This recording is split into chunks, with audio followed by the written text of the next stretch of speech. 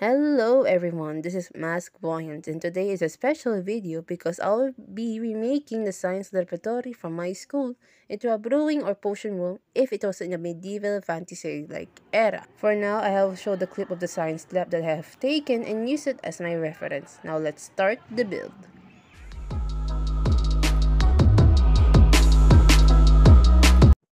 From the start, I measured the area of the classroom, which I assume to be is a 16 by 16 blocks in the Minecraft world, since it's hard to measure it in a way.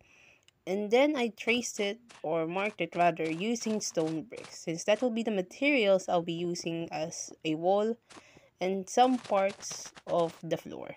Once I finished marking the area, I decided to clear off all the dirt in the middle, so I'll just cut to the chase instead. See you soon!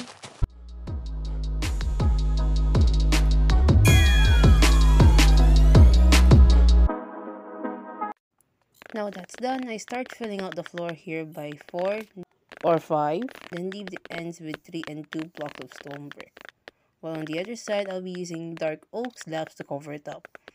The stone brick area is for the teacher, or I guess wizards and witches, to demonstrate and teach the students, while the wooden area are obviously for the students.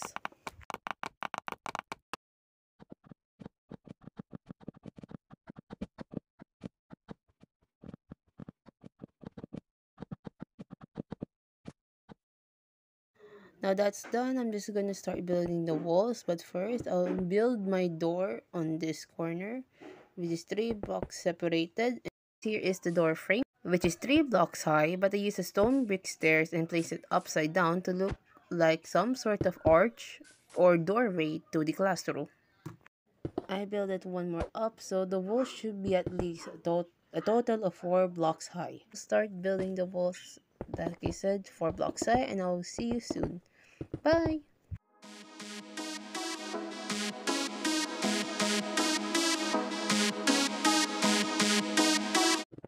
And the last bit of wall here. Now we will make a pillar or arch as well in the middle of the classroom, so it will not only act as a design, but seem like it's supporting the roof above it. I made the pillars 2 blocks wide, and I counted to make sure it was even out on both sides as well.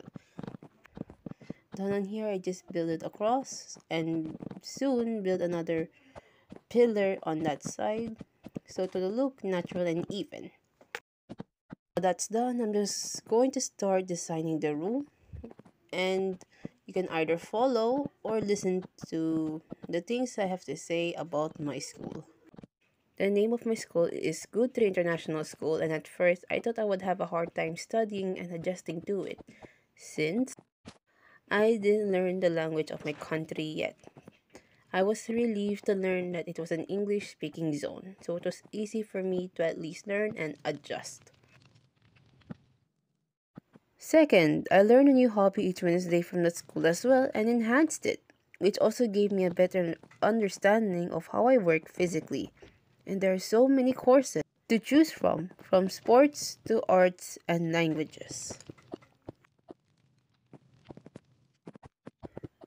And lastly, the school helped me to understand and improve myself.